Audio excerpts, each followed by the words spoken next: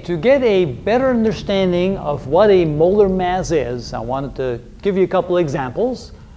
Here we are asking how many moles are there in a 14.5 gram sample of helium, knowing that the mass of 1 mole of helium is 4.003 grams. And here they're asking what is the mass of 20 moles of silver atoms, knowing that the mass of a single silver atom is 107.9 AMUs. So what do we mean by molar mass? Molar mass is the mass of a mole of anything. In this case, the mole of helium atoms or a mole of silver atoms and so forth. So how do we calculate that? Well, we know we have a sample of 14.5 grams of helium. So if we take 14.500 grams of helium and we multiply that times a ratio. So what we want is we want to know the number of moles. So n is equal to question mark, because a small n is used to represent the number of moles. So what we're going to do is we say, well, one mole has a mass of 4.003 grams. 4.003 grams of helium. That's what I want to do. All right.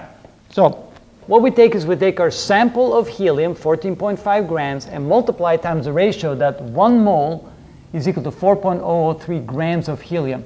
Now notice that grams of helium and grams of helium cancel out, and we're left with the number of moles, which is what we're looking for. So what we need to do now is take the 14.5 and divide it by 4.003 equals, and we get 3.622 moles. So that's how we find the number of moles in any sample.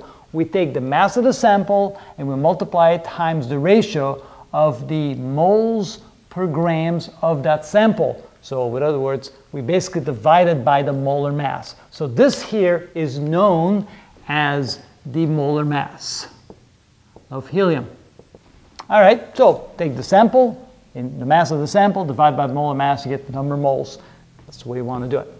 Now, what if we have 20 moles of silver atoms and we want to know the mass of that? What is the mass equal to if we have this many moles of silver atoms? Well, we take the number of moles.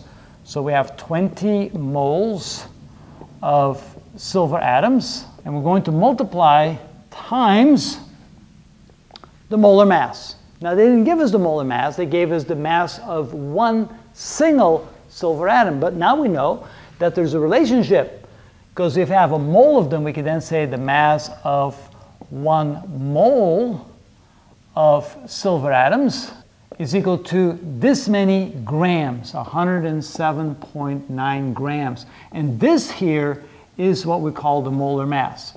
So if they gave us the atomic mass, so this here is called the atomic mass, the mass of a single atom. If I then get that in terms of AMUs, I can use the same number and call it the number of grams for a mole of the same thing. So this is called the molar mass, and this is called the atomic mass. So now I have the molar mass, so I'm going to multiply this by 107.9 grams per 1 mole of silver atoms.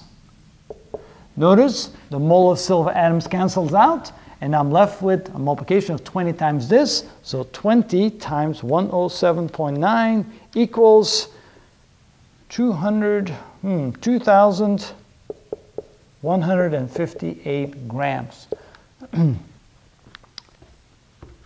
So if I have 20 moles of silver atoms and the conversion is 107.9 grams per mole of silver atoms, I have that many grams of silver.